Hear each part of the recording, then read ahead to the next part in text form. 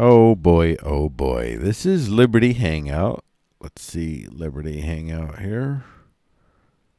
There's Liberty Hangout. You kids. And they have a video here called Commies on Campus. And I just check this out for a moment. This is that Kaitlin Bennett. Young lady Kaitlin Bennett. Paul Robeson went here, the famous black communist. Oh, communist. Should we be celebrating that? Are you triggered? No, I'm asking you a question. Are you triggered? I believe, communism's a great thing, actually. The idea of communism is, like, absolutely liberating. It's the idea of, like, embracing a collective spirit to, build a better world. Yes. All right. I just want to ask you guys, I'm going to put it out there. I'm going to let you decide if you think that there's anything that might be remotely truthful to what I say, but to these two comunistas.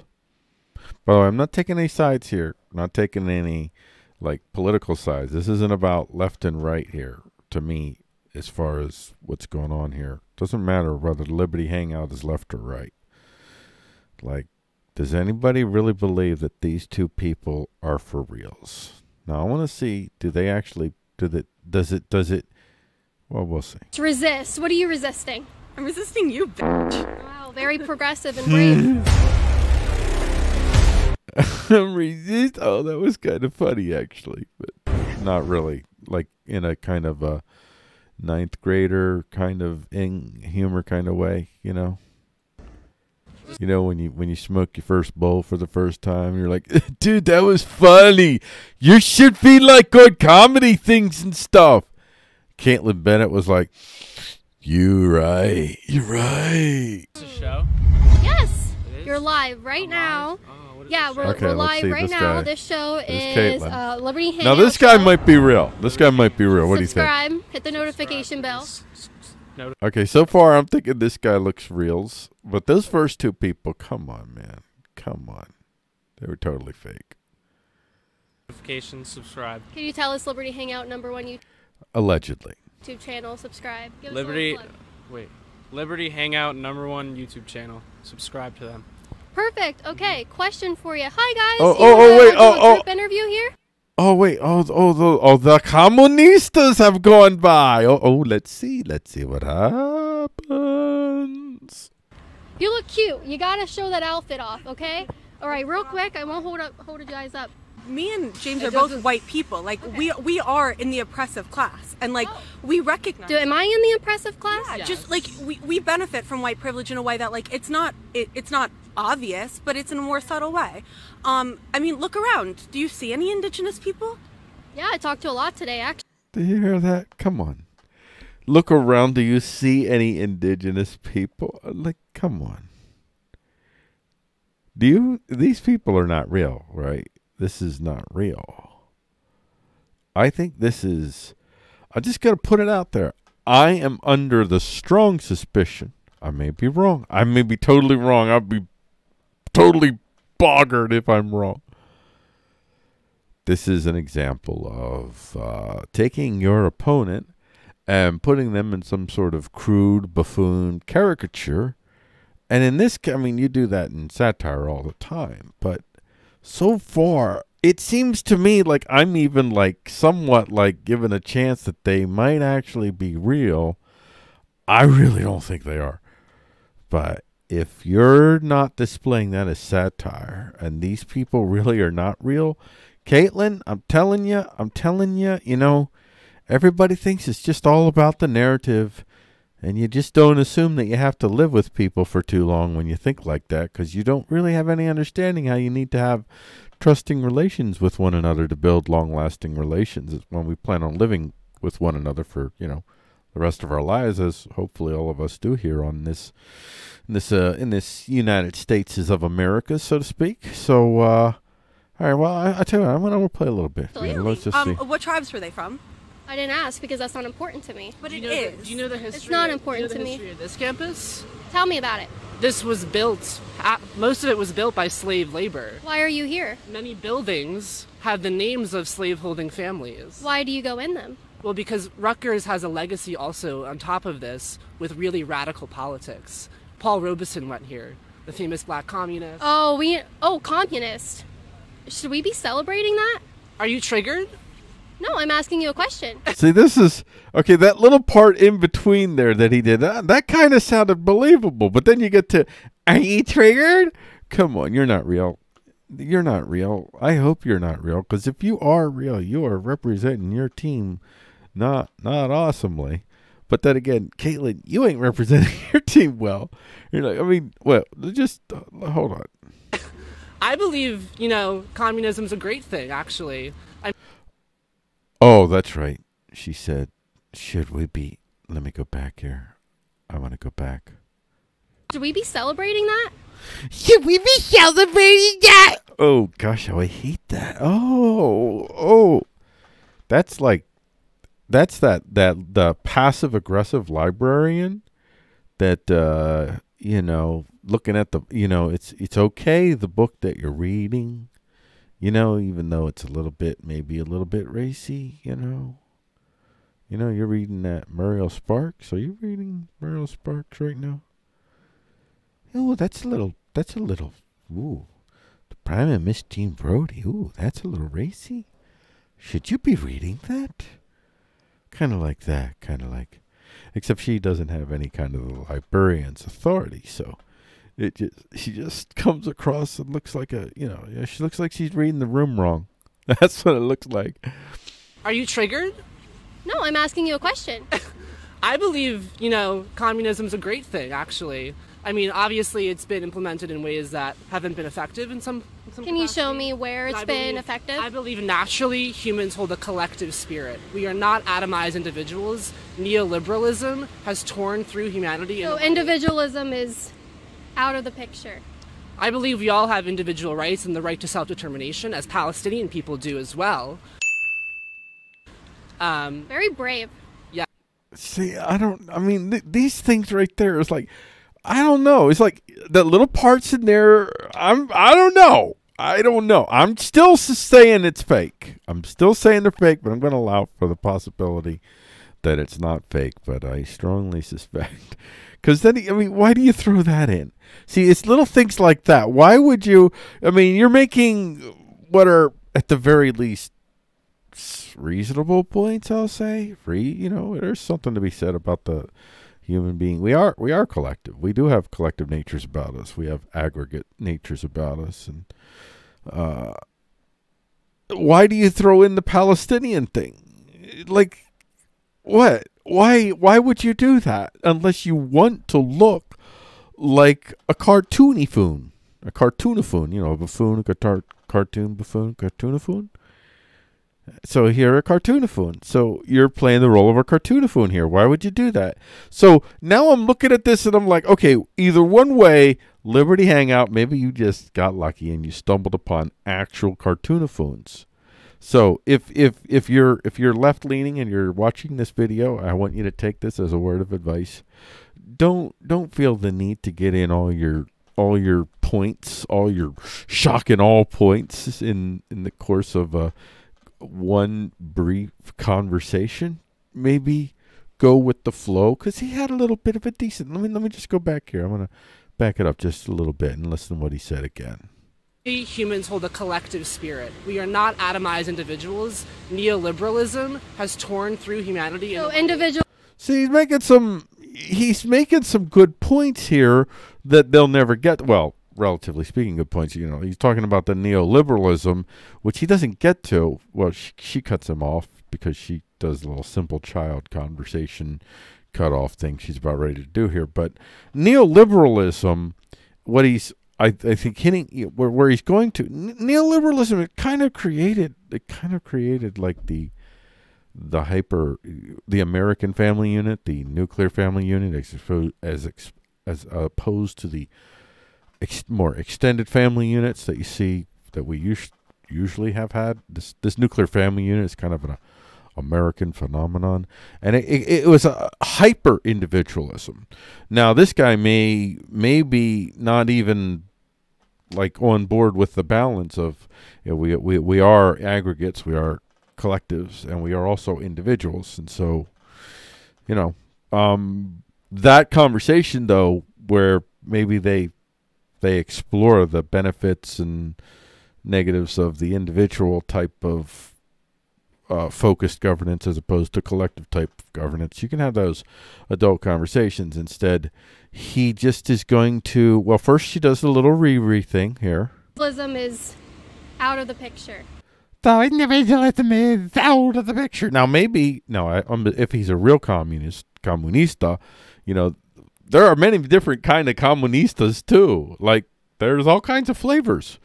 And there are comunistas, anarcho-comunistas, who individualism is actually a very important part of what they do. For some comunistas, not so much. So I mean, so you know, this is incredibly simplistic cutting off of. I would have been interested to see you let him explain. He said neoliberalism. He made a statement. I'm assuming he was going to keep on going. He was going to offer some more. Would have been interesting. I mean, if he's real. But this is the part. These little things right here, this is what makes me suspect that this is real. I mean, this is fake. I believe we all have individual rights and the right to self-determination, as Palestinian people do as well. This is kind of like the ANCAP version of every 3 seconds you have to mention taxation is theft. And they got that right. +3. Look, he's even smiling there. He's hyping it. Come on.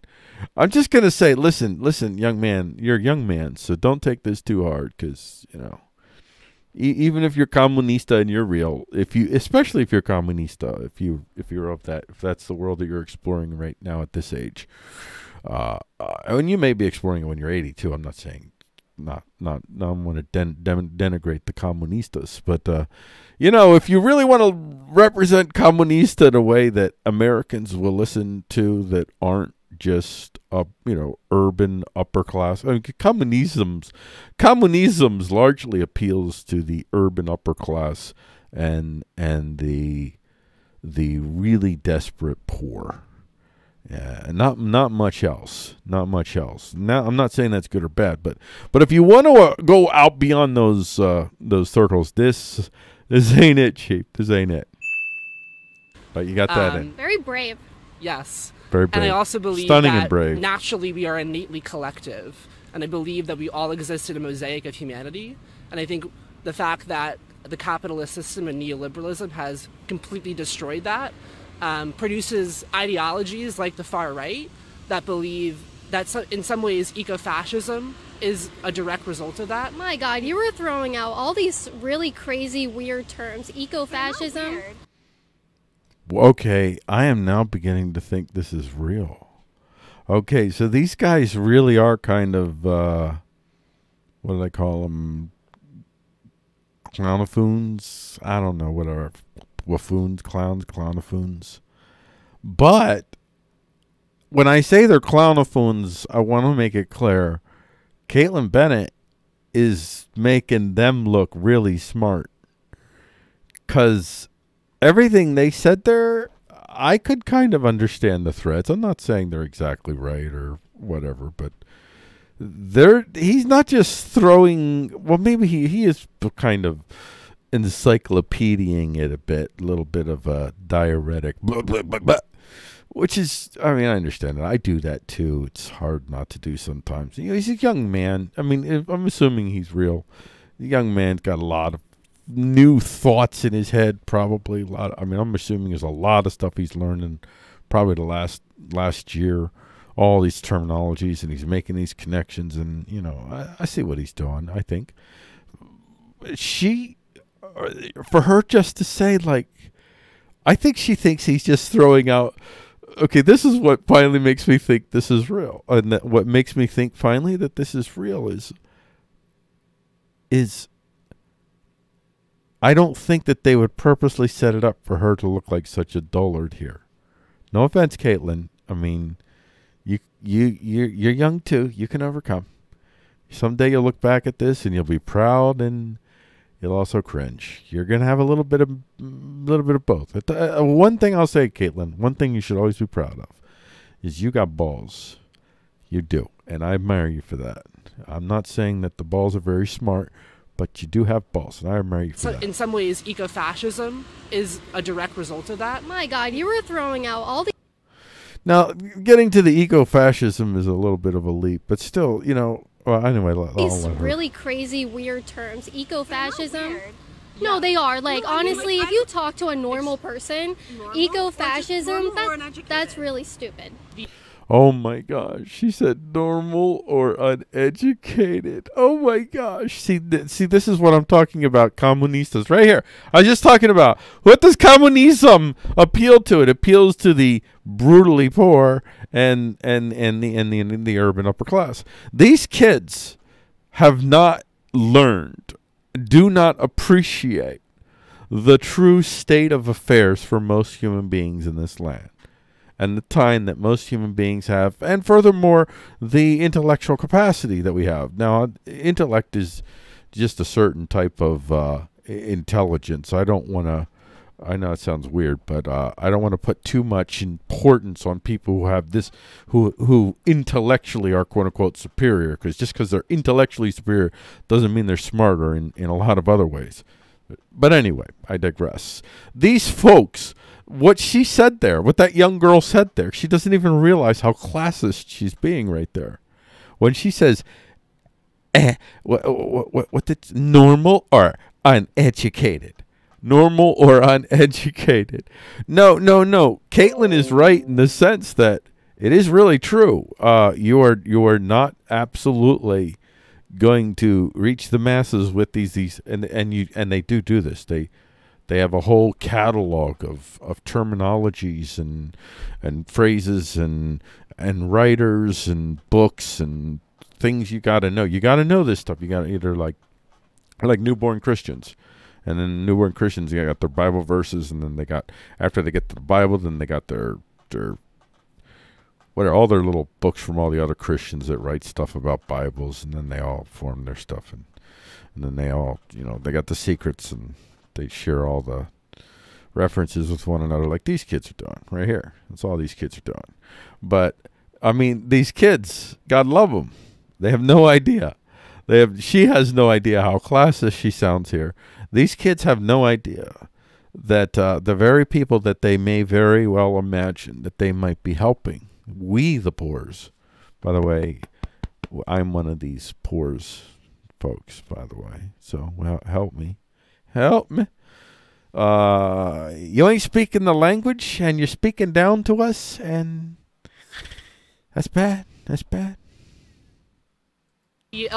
Shooter self-identified as an eco-fascist. He wrote a manifesto about the climate crisis. He said he accepted the science and then scapegoated black and brown people as a scapegoat for the climate crisis. This is real threats that we're dealing with, and I think to say that they're not real problems really minimizes. I never said that. I said it's silly. What is eco-fascism? I think it's, well, no, okay, I think I've made my point. I don't want to listen anymore. Okay, so I started off this video with thinking maybe these guys were fake, and I was going to be like, Liberty Hangout, what the heck you doing? But now I actually think they're real. But man, it started out, these kids, you kids don't know how actual, like, caricature-ish you are. But I have to say, you kids... See, the thing is, Kaitlin, let me just say this. Okay, if I can get a shot here where I got, like, is there one shot where it's all three? Here, it's just, okay, there you can see all three. You know, I'm just going to tell you, listen, Kaitlin, I just want to say this. Listen, I'm not a capitalist, but I'm not a communist. I'm not any of these things. I got my own thing I'm working on. It's a secret. I can't tell you. But I can assure you that if I'm listening to this and I'm not already married to the right, which is what you represent, and if I'm not already married to the left, assuming that I don't know much and I'm just listening to you guys talk, I'm going to tell you, Kaitlin, those kids, those communist kids, look way more sensible than you and sound way more sensible than you. And I'm not saying they sound sensible, but I tell you, they strike me as being far more authentic in their quest in the way they speak. And even though in the beginning I started off thinking they're fake, now I'm ending with the belief that they're just overly earnest. They're like, they're like newborn Christians. They're just overly zealous, and there's nothing horrible about that. I've been my overly zealous. I still go through overly zealous, so yeah, I can relate. But anyway, again, I'm not taking sides on your left and right stuff. It's not about that. It's just that it was an interesting dynamic, and I guess something about it immediately, it just seemed strange, and even though it didn't end up turning out to be what I thought it did, I think it's still a rather interesting little bit of an exchange here. And I think the biggest ultimate takeaway is, well, one thing is don't try to put the kitchen sink into every conversation. You'll just scare the people away. And the other thing is, Kaitlin, sometimes this is just another example. You've done this before, where you do stuff to even try to make them look bad, and in the end, you're actually helping them. There's more people, I think, that will think these guys are reasonable than you, other than from your crowd. And that's if you want to advance your cause. I'm just saying, this ain't it, young lady. Young lady, this ain't it. Well, this has been PG Gordy, and this has been your random thoughts regarding Kaitlin Bennett and Liberty Hangouts and her Commies on Campus video.